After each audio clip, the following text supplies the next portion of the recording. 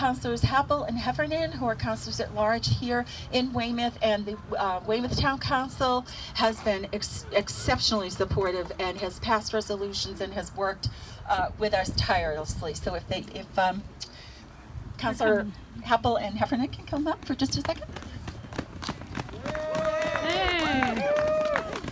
Thank you, Alice, and thank you all for being here today. I was reminded of a quote when I was standing up there looking over all of the people that are here, that the only thing that has ever changed the course of events in history has been a group of grassroots activists coming together for the better good. When this project is defeated, we're going to send a message to these companies that this cannot happen here without the say of the community, and we will fight together to defeat this project, and together we are going to make history. Thank you very much. I want to thank you all. This issue here is personal for me. I grew up in North Weymouth. My parents live on Colonial Road, and I grew up on Colonial Road. I spent a lot of time on icebergs, fishing for eels, and all kinds of other good stuff. So keep the fight, and I'm here for you, and hopefully we'll defeat this.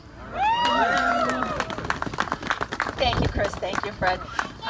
And so the person who, and I always like to tell this story because I think it